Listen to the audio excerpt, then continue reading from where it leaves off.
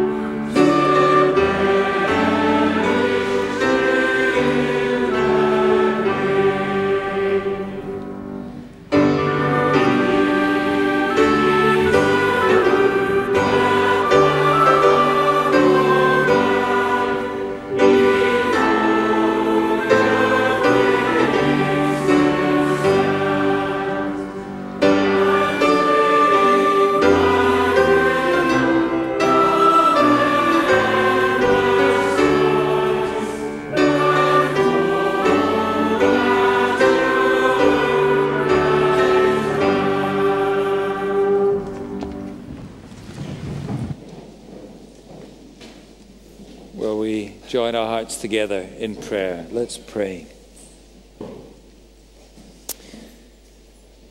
I bless the Lord who gives me counsel. In the night also my heart instructs me. I have set the Lord always before me. Because he is at my right hand, I shall not be shaken.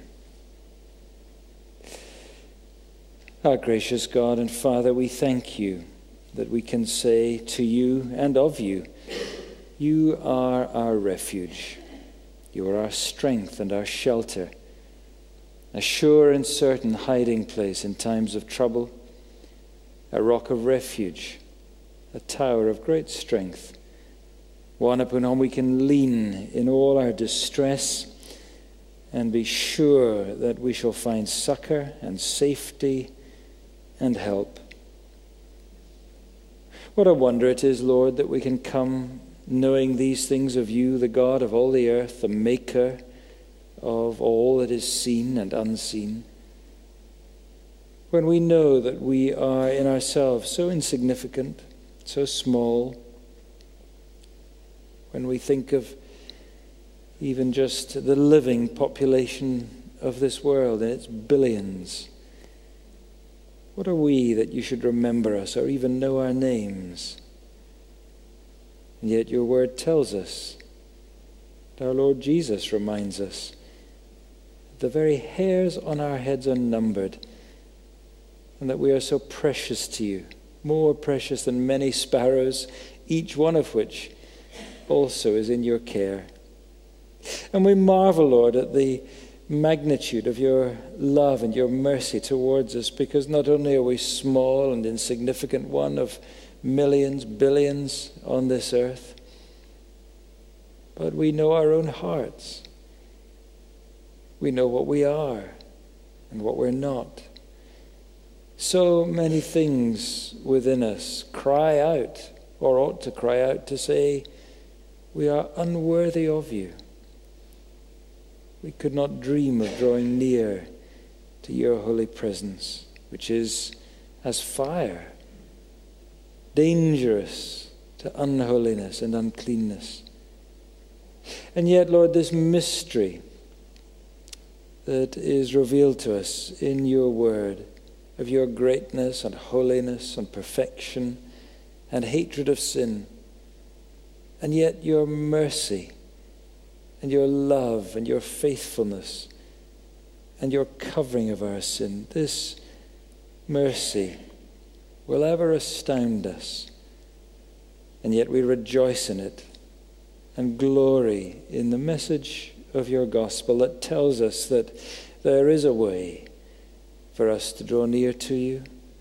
There is a way and a path because you have made it through the extraordinary gift in Jesus Christ your Son, who came and paid in his own blood the price of our sins, that we who were afar off might be brought near, that we might be called sons and daughters of the living God. So, Lord, as we marvel at your greatness and at your condescending mercy, we rejoice in your goodness, your love, and we rejoice in the name of Jesus Christ, our Savior. And we come to you tonight in his name, knowing that there alone is our assurance, there alone is our hope. And our prayer is that you would make known to us afresh the path of life that is in Jesus Christ, reminding us that in your presence and yours alone is the fullness of joy to be found. But through him, that fullness of joy is ours, not only for this life, but forevermore, in the wonder and the hope of resurrection from the dead. So draw near to us, Lord, we pray. And we humbly beseech you, O Father, mercifully to look upon our weakness, and for the glory of your name, turn from us all the evils that we have so rightly deserved, and grant that in all our troubles we may put our whole trust and confidence in your mercy, and evermore serve you in holiness and purity of life, for your honor and glory, and that of your name. And we ask all these things through our only mediator and advocate, Jesus Christ our Lord. Amen. Well, we sing again a hymn of the triumph of Jesus Christ our Lord, number 291, Christ triumphant, ever reigning, Saviour, Master, King. Number 291.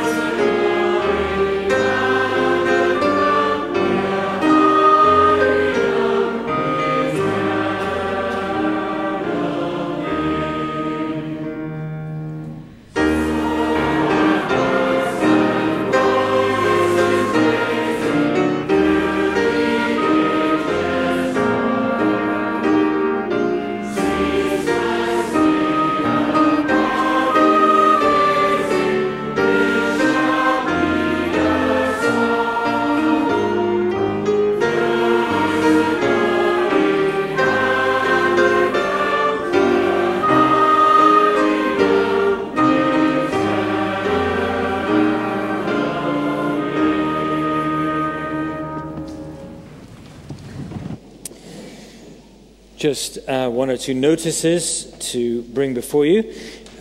Do remember our Wednesday service, our lunchtime service this week. Terry will be preaching 1:15. Do be praying for him, and if you'd like to come along, there's lunch before and afterwards, and it's a great time to bring somebody in that time to hear the gospel at lunchtime. Also on Wednesday evening at 7:30 is our congregational prayer meeting, and with many folk away on holiday at this time of year, please do come along if you are here and add your voice to those who will be praying for Christ's work, not only in our own fellowship, indeed mostly for those that we partner with throughout the world and throughout our own country here. 7:30 on Wednesday. Please also pray for Stella Lee and James Duffus, who are being married on Saturday at midday in the chapel at Glasgow University, and they'd be very glad for anybody to come and to join them at the service there. And I'm sure even if you're not able to be there, you'll want to pray for them and their guests for a day of happiness for them, and also an opportunity of witness to the gospel of Christ to the many who will be gathered there. And congratulations to them Next Sunday, our service is at 9 at Kelvin Grove, and at 11 here, as usual. Will be communion services, and we'll meet again here at 6:30, as always. As I mentioned this morning, our book for the summer is by John Piper. It's a recent publication called A Camaraderie of Confidence. John Piper has published a number of little biopics, and this includes 3 little biographies, that of Charles Spurgeon, George Muller, and Hudson Taylor, 3 very influential evangelical leaders of the 19th century who all knew each other, had a great influence on each other, and it's a very inspiring read. They are remarkable people. There are many, many things in their lives that will not be like your life or mine, but nevertheless one thing is common, and that is their God is our God, and of course we share the same faith. And it's great to be inspired, isn't it, by the work of God in the life of others and what he enables them to do, and how he inspires trust in them. So those are on the bookstall. I saw a number of people picking them up this morning, but if there are some left, I really do recommend it as a great holiday read, something to read yourself maybe and pass on to others. Well, we're going to turn to our Bibles and to our reading for this evening, which, as I've said, is in Psalm number 16. If you have one of our blue church visitors' Bibles, that's page, I think, 453. If not, it's sort of near the middle of your Bible, and it's Psalm 16. And I'm sure certainly some of the verses will feel very, very familiar to you. And Psalm 16, we're told, at the beginning of verse 1, is a miktam of David, probably some kind of musical designation. A miktam of David. Preserve me, O God, for in you I take refuge. I say to the Lord, you are my Lord. I have no good apart from you. As for the saints in the land, they are the excellent ones, in whom is all my delight. The sorrows of those who run after another god shall multiply. Their drink offerings of blood I will not pour out, or take their names on my lips. The Lord is my chosen portion and my cup. You hold my lot. The lines have fallen for me in pleasant places. Indeed, I have a beautiful inheritance. I bless the Lord who gives me counsel. In the night also my heart instructs me. I have set the Lord always before me. Because he is at my right hand, I shall not be shaken. Therefore my heart is glad, and my whole being rejoices. And my flesh also dwells secure, for you will not abandon my soul to Sheol, or let your Holy One see corruption. You make known to me the path of life. In your presence there is fullness of joy. At your right hand are pleasures forevermore. Amen. And may God bless to us his word. Well, there is a great hope in that psalm, isn't there, of life with God forevermore. And the New Testament explains to us in so much more detail what that means for us. We're going to sing now a hymn that helps us to understand all of that. It's about the glorious resurrection morning of our Lord Jesus Christ. See what a morning gloriously bright with the dawning of that hope in Jerusalem.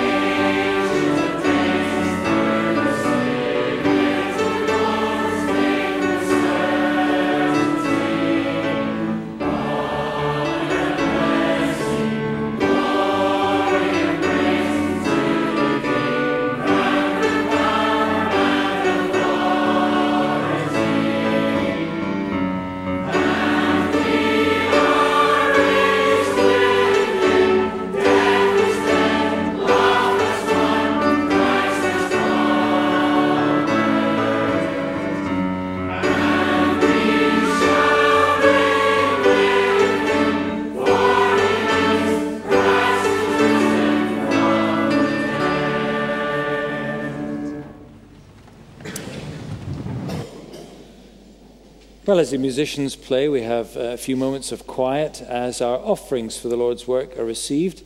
You might like to read and meditate again on these words of the psalm that we'll be studying shortly, or perhaps just be in prayer quietly. But as we do that, our offerings are received.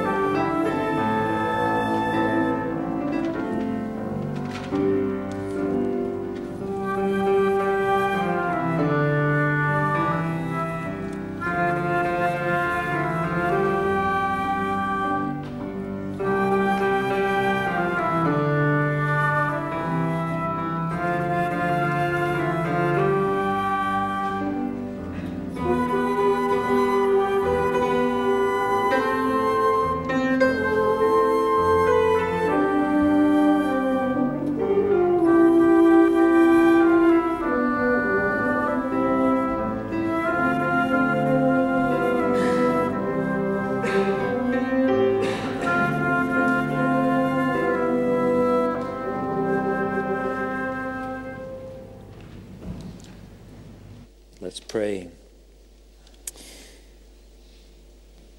Teach us your way, O Lord, that we may walk in your truth. Unite our hearts to fear your name.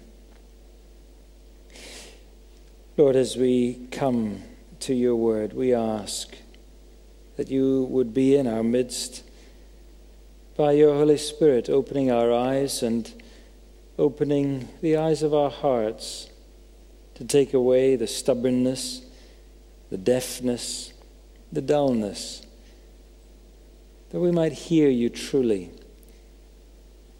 that we might eat and drink from your word, which is life itself. So come to us, we pray, and bless us in this time, for the sake of our Lord Jesus Christ and for his great glory, we pray. Amen. And we continue in prayer as we sing the hymn on the screens, which is a prayer, Speak, O Lord, as we come to you.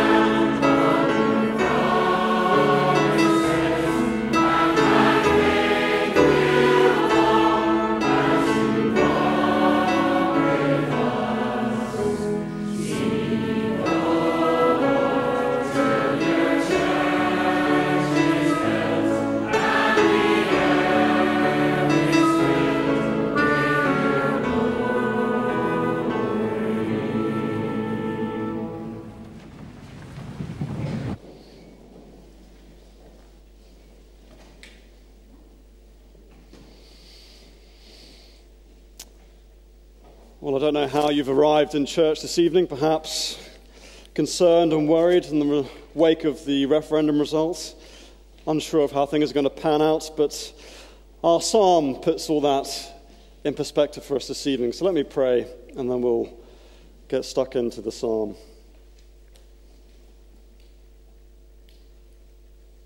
Father, would you please shape and fashion us in your likeness?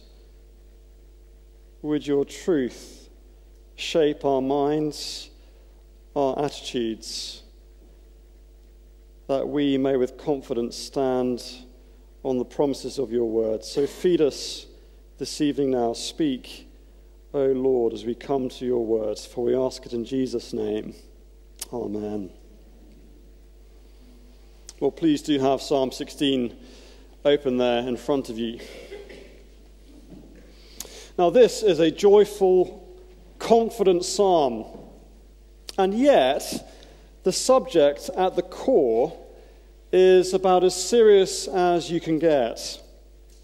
It's a subject that you perhaps wish wasn't on the agenda this evening. And the subject, the thing in view, is death. Steve Jobs once famously said in a speech, "No one wants to die. Even people who want to go to heaven don't want to have to die in order to get there. And yet, death is the fate we all share. No one has ever escaped it." Now, you and I don't really like thinking about it. If you're like me, you tend to push it to the outer reaches of your conscience. Death is something over there. But deep down we know that it cannot be avoided. It is always there. And even though it's something that happens at the end of life, whenever that might be, the reality is that death casts its long shadow on every area of life.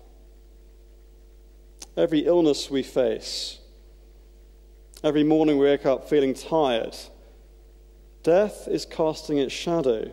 And we push it back as hard as we can. We try and push it back. But every so often, we are forced to face reality and look it square in the face. Perhaps it's an accident. Perhaps your health takes a serious turn for the worse. A close relative dies. We're faced with the reality that no matter how many precautions we take, how many diets we go on, no matter how many early morning jogs you inflict upon yourself, you must face up to your own mortality. Questions arise. Will I be okay? Am I secure? What hope is there for us in the face of trials, difficulties, national and political uncertainty, and ultimately death? What hope is there? Well, here's one answer.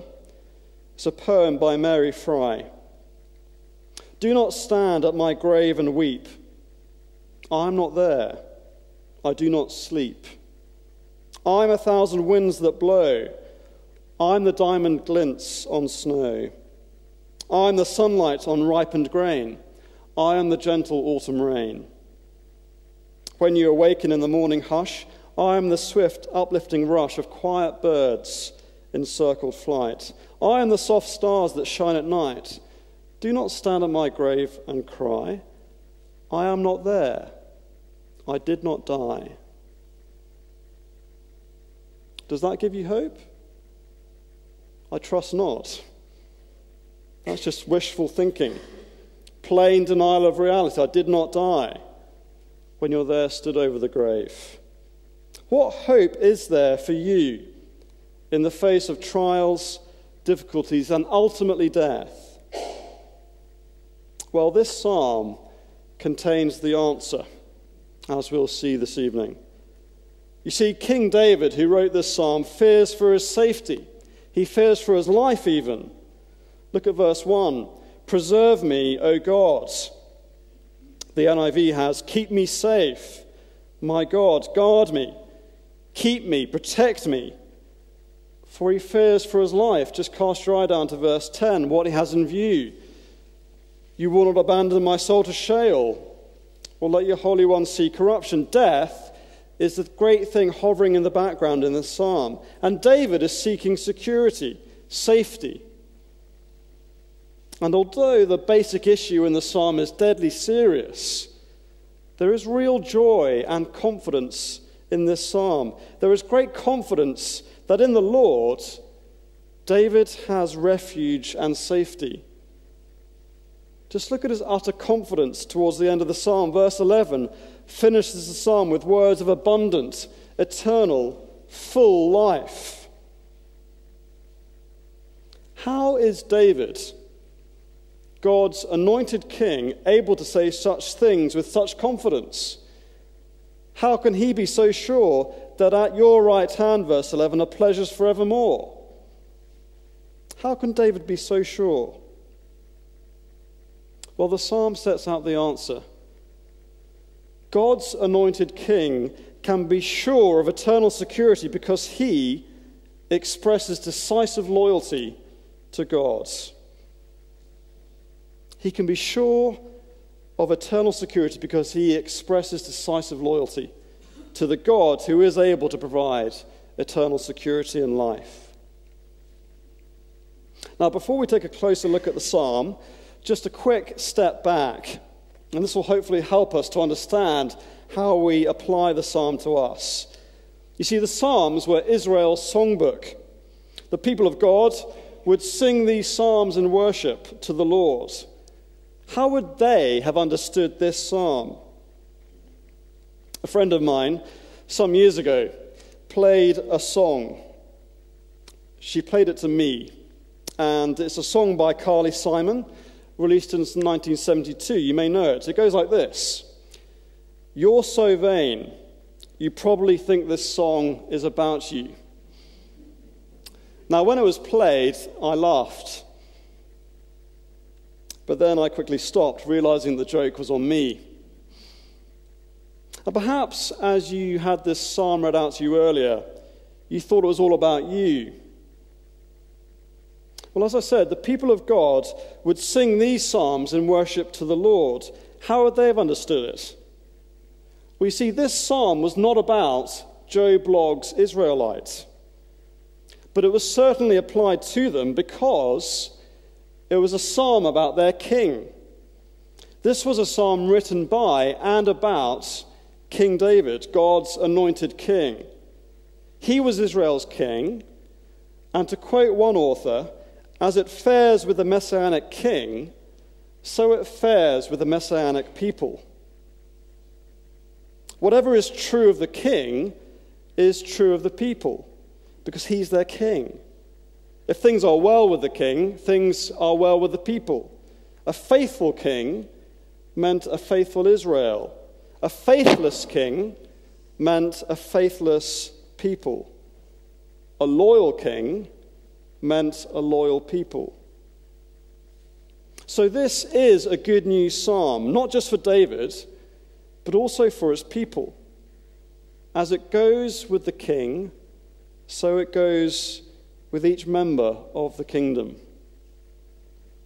So then, 2 points in the psalm.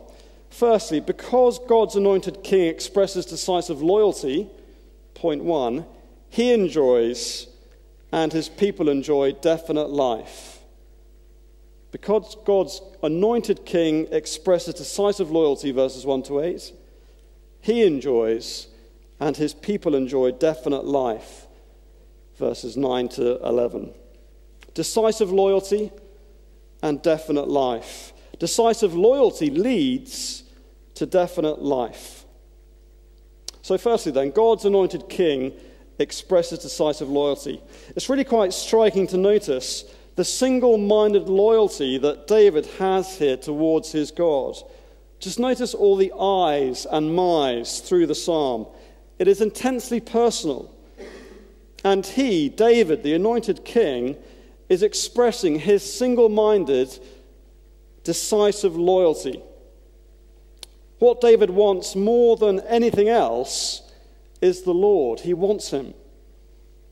Look at verse 1. Preserve me, for in you I take refuge. Verse 2. You are my God. I have no good apart from you. Verse 5. The Lord is my chosen portion and my cup. Verse 7. I bless the Lord who gives me counsel. Verse 8. I have set the Lord always before me. In every area of life, David throws his lot in with the Lord. In all these areas of life, David demonstrates his single-minded loyalty. He's saying, I align myself with the Lord. The Lord and the Lord alone is all I need. Crystal clear, decisive loyalty. In all sorts of areas of life, his security, his welfare, his associations. Look at verse 1. He expresses his security. David is in fear of his life. He needs preservation. And he seeks it from the Lord. It is in the Lord that David seeks refuge. No hedging bets, no backup, no cozying up to other kings in case the Lord doesn't pull through. No, in you I take refuge. His welfare, verse 2, it's quite a stunning thing to say, isn't it? That I have no good apart from you. All the good things that David has in life, everything good is found in the Lord. The Lord is the source of all good things that David enjoys. Verses 3 and 4 speak of David's associations. You see, loyalty to God is not just expressed in the vertical relationship between David and the Lord. It bears out on the horizontal. Notice how David speaks about how he relates to two different groups of people. Verse 3, as for the saints in the land, they are the excellent ones, in whom I delight. But on the other hand, verse 4, the sorrows of those who run after another god shall multiply. Their drink offerings of blood I will not pour out, or take their names on my lips. David is clear that he delights in God's people, but for those who run after other gods, he won't even take their name on his lips. Loyalty to God is demonstrated in associations with people. It's not just pious utterances. It has actual implications in day-to-day life for David. David's heritage, verses 5 and 6. David is trusting that his inheritance, his portion, his cup, his lot is secure in the Lord. It is because of David's settled determination to be loyal to the Lord, to throw his lot in with him, to stand with him, that he is assured of his security. Notice the link between his loyalty and his safety, verse 8. I have set the Lord always before me. Because he is at my right hand, I shall not be shaken. For David, God's anointed king, loyalty led to safety. That's the logic of the psalm. Because he is at my right hand, I shall not be shaken. God has all of his affections and loyalties. And because David is locked tight to God, he knows that he is secure. He knows safety because he is sided with, thrown his lot in with the Almighty God of all creation. David is loyal to God. There's our first point. Secondly, God's anointed king enjoys definite life. David sets out the reality of life with God, a life he is confident in because of his loyalty to God. And verses 8, 9, 10, and 11 are just overflowing with abundant life. Verse 8 we've already looked at. His security, he will not be shaken. He's not going to be moved. Verse 9, therefore my heart is glad and my whole being rejoices. My flesh also dwells secure. Verse 10, you will not abandon my soul to Sheol, or let your Holy One see corruption. David knows fullness of life. Look at verse 6. The lines have fallen for me in pleasant places. Indeed, I have a beautiful inheritance. And then verse 11. You make known to me the path of life. In your presence there is fullness of joy. At your right hand are pleasures forevermore. Astonishing certainty of life, definite life, everlasting life. And there's the hope of resurrection, verse 10. You will not abandon my soul to Sheol, that is the place of the dead. Or let your Holy One see corruption. Literally, my body won't rot in the ground. But how? It's all very well to read this psalm, to see that David says that loyalty to God leads to security in life, but it doesn't quite add up. We know that David wasn't ultimately loyal. One word throws up a whole heap of doubt on that. Bathsheba, the woman he saw bathing, who he took for his own and had her husband killed on the front line. David wasn't utterly loyal. And yet, on top of that, he died. David died. His body did see corruption. There's no record of his resurrection. How can this psalm be true? Well, remember who David was.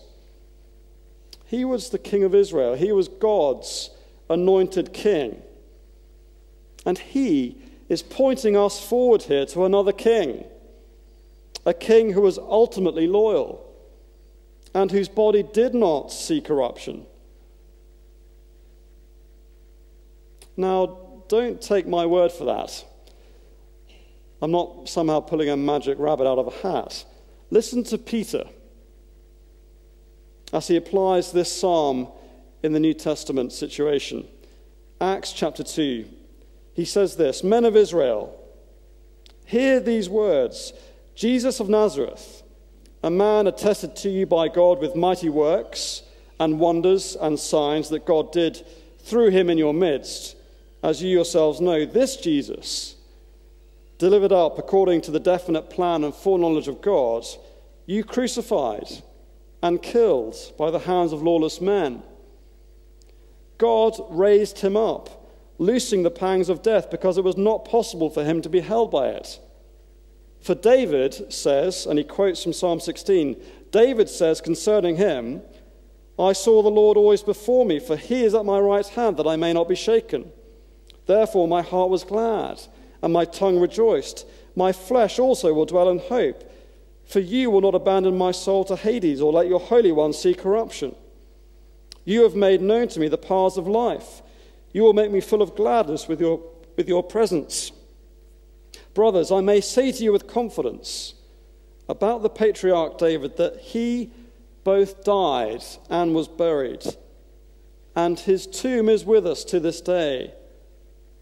Being therefore a prophet, and knowing that God had sworn with an oath to him that he would set one of his descendants on his throne, he foresaw and spoke about the resurrection of the Christ, that he was not abandoned to Hades, nor did his flesh see corruption. According to Peter, David was, in Psalm 16, speaking about Jesus Christ, a greater David, the promised king, the one who was perfectly loyal to God and whose body did not see corruption. Jesus Christ was raised to life, as we've been singing about this evening. He now lives, reigning at the right hand of God. He was ultimately loyal. He knows definite life. And because of the decisive loyalty of Christ, because of his definite life, you and I can be sure of these things too, as we seek refuge in our King. And that is simply wonderful, joyful news. Because Christ, the ultimate King, the greater David, has defeated death. All who are united to him can have confidence of life beyond death. All that is true of David here is true of you who are in Christ and all who take refuge in God. If you do not take refuge in Christ, if you do not take refuge in him and you're here tonight, then none of these promises of security, of refuge, of life, of pleasures forevermore, none of them are yours. None of them. How do you take refuge? Well, let me read on from Peter's speech in Acts chapter 2. The very next verses tell us how. Now, when they heard this, they were cut to the heart and said to Peter and the rest of the apostles, "Brothers, what shall we do?" And Peter said to them, "Repent and be baptized, every one of you, in the name of Jesus Christ for the forgiveness of your sins, and you will receive the gift of the Holy Spirit." And so the same question is put to you. Will you repent? That is, will you turn away from your sinful rejection of the King of the universe? And will you turn to him in obedience and faith, trusting him for the forgiveness of your sins? There is a simple choice to be made. Are you with the King or are you against him? There is no alternative. There is no other place in which the sort of safety that David speaks about here can be found. No place where eternal security is to be held. There is no other place where death, the penalty for our sins, is fully dealt with. Will you seek refuge in Jesus Christ? He was the loyal King. If you're a follower of Jesus, if you are in Christ here this evening, then all that is true of our anointed King here is true of you. As it fares with the Messianic King, so it fares with each member of the Messianic kingdom. If you are part of the people of the King, if you are one of Jesus' people, then your hope beyond death rests in his perfect obedience. That is your great and only hope. It does not depend on your perfect loyalty. Nothing and no one can shake the security that you have in Christ. Nothing can take away the certainty of eternity with our God in the new creation. Nothing can take that away. Now, that sort of refuge, that sort of eternal security is a great giver of perspective, isn't it? Particularly this week, as a nation, we've been thrown into all sorts of political, economic uncertainty. This psalm sets those sort of concerns against eternal concerns. And as we see here, the security doors are unbreakable. Because Jesus is at God's right hand, he shall not be shaken, and neither will you. Are you worried about your pension pot after Thursday's referendum? Are you concerned about your children's future? Wondering how it's all going to pan out for Britain? Well, this psalm tells you that you are safe in Christ. You are safe in him when it comes to the ultimate matters. safe from life's greatest leveler. You are safe beyond death. This psalm promises for us who are in Christ eternal life, safety from God's wrath. You can be 100% secure and safe in life's biggest questions. And that is a wonderful thing, isn't it? All of us must face up to death in the end. This is our security, this is our safety, this is our refuge as we think about that day we must all face. But more than that, more than our ultimate safety in Christ as a follower of Jesus, you will be becoming more and more like him. As his Spirit works in you, you are changed and changing.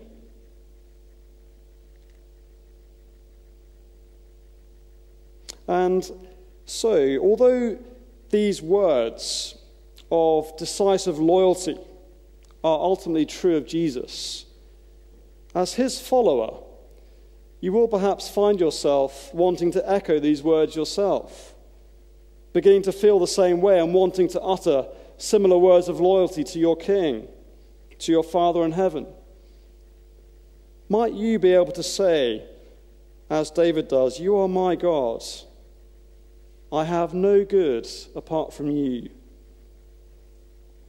Do you find yourself wanting to say, "As for the saints in the land, they are the excellent ones, in whom is all my delight"? Each of us will be faced on a regular basis with choices to make, either to affirm our loyalty to God or to follow our own desires. Tempted to join in with those who run after other gods. Verse 4. Are you tempted to run after those gods too? It is tempting. 10 seconds on Facebook shows me what my contemporaries are able to enjoy. And it looks like fun.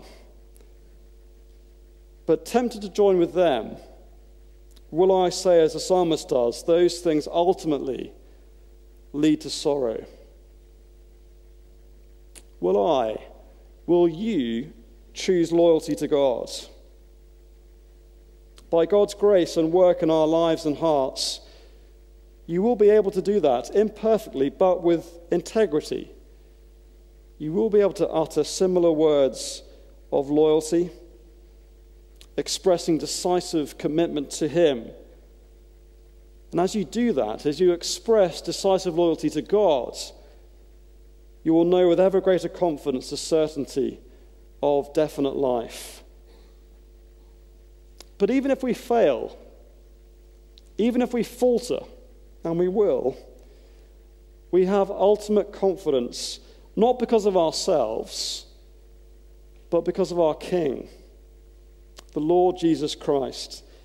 Because of his decisive loyalty, because of his definite life, you and I can be sure of ultimate, beyond death security, because we find our refuge in Jesus Christ. He is our King. Our only hope in the face of inevitable death is that we have a King who is unfailingly loyal and who overcame death, whose body did not see corruption. As one of his people, you will not be shaken. Let me pray.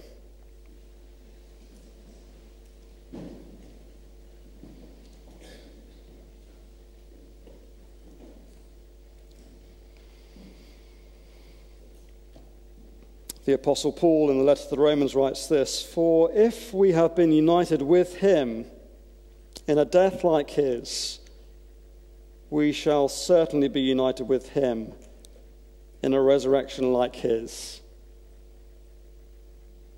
Heavenly Father, we thank you for the great hope that this psalm gives us, because it is a psalm about our great and loyal King, the Lord Jesus Christ, who perfectly obeyed, who was perfectly loyal, and whose body did not see corruption.